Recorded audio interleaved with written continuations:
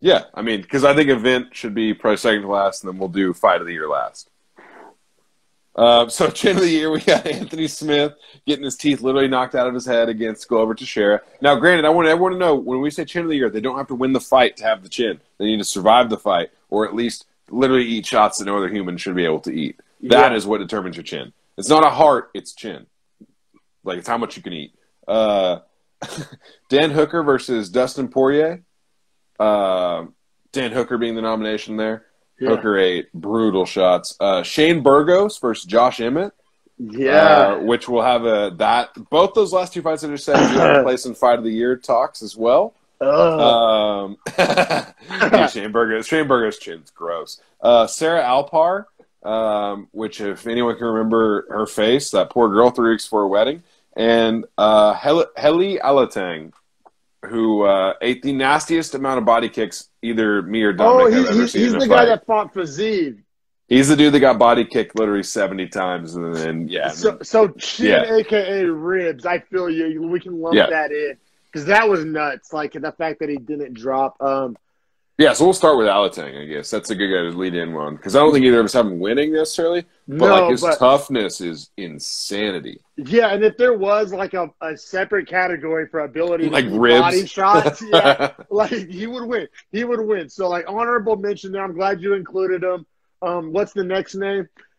Sarah Alpar. Sarah Alpar. So if we were like interpreting chin as like not so much like impact chin, but just like slice chin, like blood. Ability to keep fighting through like inordinate amounts of damage. Yeah, damage. Exactly. Because see, some may interpret chin as like you can get hit and the damage doesn't like show up. And like then, kind of a Nate Diaz without the cuts. Or like honestly, like Burgos. Burgos is a great example. Like it's no scar tissue and oh god. Like what's more valuable, like the tank that gets shot and they don't go through, or the tank that it can go through but it still rolls even after it keeps getting shot? I will say, out of all these candidates, Smith's the only guy that fights at 205. No one else is above 155 for their weight class. That can factor in. So we had Alpar, right? That was Alpar's face. That was just an absolute bloody. Like literally looked like a horror movie. Like looked like she got attacked by a fucking puma. Shout out Oklahoma, Sarah Alpar. Sarah Alpar, yeah. Not a great category for it, but you know. Yeah, no doubt.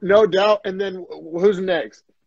You got Anthony Smith versus Glover Teixeira is up there. He says the largest man, and he literally had teeth falling out of his face and kept fighting, which some can interpret that as chin, or like that's almost fringing into like Tony Ferguson psycho territory more so than chin. Like that, you know that hurts. That hurts my face when I hear that like his teeth are getting knocked out. Like my whole face is actually like. Oh. I think. What do you think? What do you think harder to watch, that or the Alpar fight? Oh, dude. I think that for me personally, because I've had dental injuries before, so I could like relate. Like I could like if you've seen something done that's happened to you, like it like hits differently. So I think I'm gonna lean Anthony Smith just as far as like tough to watch, and like but I also remember I was eating red meat during the Alpar fight, and I kind of had to like stop like. Wow! Because there was so much blood. Yeah. So dude, the Alpar fight I couldn't watch twice. Because it was so hard for me to watch, like, because I just thought because I've been hitting my nose and like it's a little misshapen, right? So like I know what that's like too, and like that's what I was thinking about. But like you said with the dental injuries, like relates the same.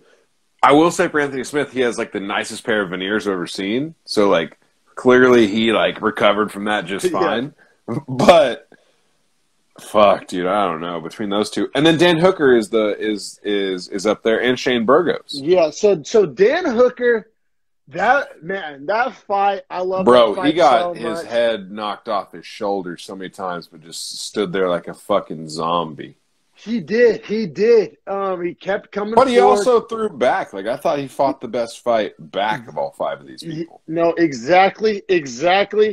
And then Burgos, see now Burgos is like the tank I was describing. It's like he was the damage like quite literally wasn't like appearing. He was eating piss missiles, as I like to Dude. say.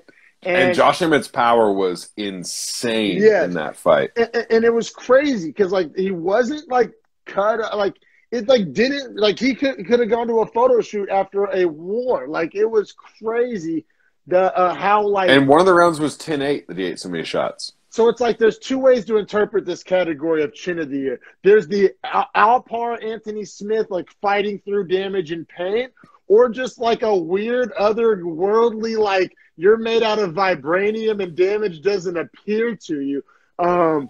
That's more the direction I went with it. I'm going, and this is live on the air. I didn't do previous research. The only category that we're doing this way on the spot, I'm going Burgos. I went Burgos as well. Oh, my God. And I watched Ollie's back. You know why? It's because Burgos can eat that shot, and then he does the Nate Diaz thing where he's like, you know that shot, like, literally fucked his brain up, but he looks up and he's like, throw him, and he, like, brings his hands up, and you're like, what is wrong with you? Like, it crosses into, like, psychopath level. He wasn't cutting. It wasn't, like, he was throwing hard shots back. Like, it just, like, the damage wasn't appearing, and it wasn't like it was, like, a strawweight women's fight, or, like, I mean, like, he was fighting Emmett, and Emmett was winging insane power punches from the hip, like, and just landing as clean as you could land, and Burgos just fucking all right, like dude, if you saw that in the parking lot, you'd be scared because that guy wasn't going down, not because he's getting hit. You'd be scared because you'd be like, what is happening? Like, like, what drugs are keeping this man's brain on? No, and then there's, like, the thing, like, if you watch that in an action movie, you would be, like, rolling your eyes, like, yeah, right, like, I watch UFC all the time, and that would drop somebody. Like, it was insane, the shots he was eating. So, like I said, like, I personally would rather have the tank that the missile bounces off of as opposed to the tank that keeps rolling after it explodes. Like, and I feel like Anthony Smith and Alpar were, like, their ability to fight through damage was just like honestly, like, my brain had, like, trouble computing it. And then you know, there was some, and then, like I said, Hooker was a close second probably. But he's the closest to Burgos out of this whole list, or Alatang, because Alatang never dropped his defense on his face. True. And then, but also, like, when I think of the Hooker fight, I think of his offense in that fight. So it's me like, too, it's landing hard big shots on Poirier. On Poirier. So it's crazy. I lean Burgos. Like, when I was watching that Burgos fight back, because that fight's in the fight of the year category, and when I was watching that back, I literally was, like, smiling, laughing, chuckling, jaw dropping, like it was, like, it didn't seem real. It was so amazing. It was so amazing. Now, like, and we'll get into it real soon. But, like, there's some things that hold it back a little bit in the fight of the year category. But as far as Chin of the Year, I'm actually so glad you put that category, because, like, that fight deserved something. And Burgos, I'm giving Burgos Chin of the Year. That was just his ability to eat damage, not eat damage, like, eat it without taking damage. It was weird and, like, otherworldly. That's a Beefy Boys Prime Cut award, by the way, for people at home. There's no other Chin of the Year award they give out from the other shows. So that one was ours originally. Yeah. Shout out to you on that.